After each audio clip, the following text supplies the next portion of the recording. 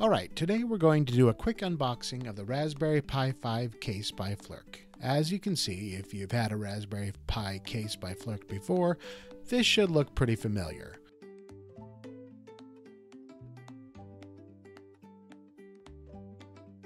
Start with the little slip cover and we open it up.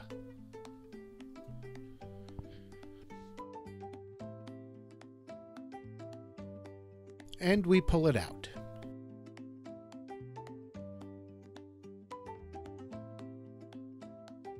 Here we have our Flirc case. You might notice there are some things that are the same. USB and Ethernet is pretty similar, as is the place for the HDMI ports and the USB-C port. The one big change, of course, is this little area for the button and the light, which we'll look into here in just a second. So let's open it up. And as always, it comes with the bottom, the case itself, which acts as the heatsink, and the connector for the heatsink, and then some screws and a heatsink pad. Now you may notice that this heatsink pad is not the same size as the heatsink.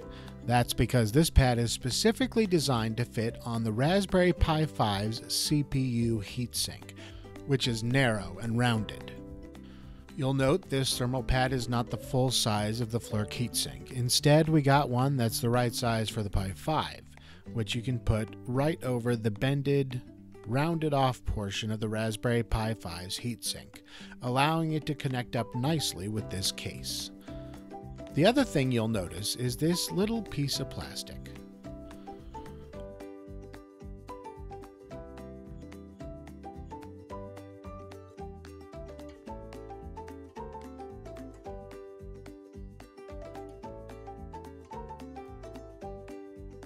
This little piece of plastic includes the button that you use to turn the Raspberry Pi 5 on and off, and what's called a Lightpipe, which is just a little piece of plastic which transmits the light from the Pi to the outside of the case.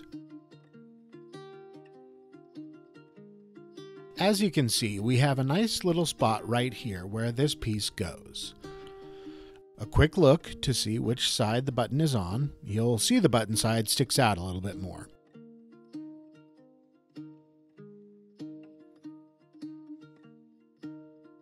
So we just slide it right in and pop in like that. Oh, and you get a nice little click when the light pipe settles in place. Now you are ready to install your Raspberry Pi 5. Now this is an unboxing video, not a setup video, but if people would like to see a Pi 5 installed, no problem. Let us know in the comments. We can certainly arrange that.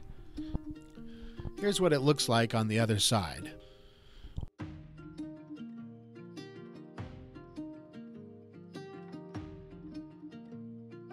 Okay, I just wanted to make one quick additional point. As you can see, we have a thermal pad right here, which is specifically designed for the Raspberry Pi 5 case. In this instance, Flirc has actually sourced two different kinds of thermal pads. It's worth pointing out that one of them, this one, comes with blue plastic film that is pretty standard. You pull the piece of film off, put the thermal pad on the Raspberry Pi 5, pull the other piece of film off, and then stick the whole shebang to your Flirc case. The second version, though, looks just like this. This version is just a thermal pad itself without any film. This thermal pad will work just as well as the one with film. It's just a slightly different style, film-free. As long as you put compression between the Pi's heatsink and the Flirc case, the heat will transfer just as well with both thermal pads. It's important to note that if you get this one that's pink, you don't need to pull off any pieces of film, while if you get the one that's blue, you definitely will.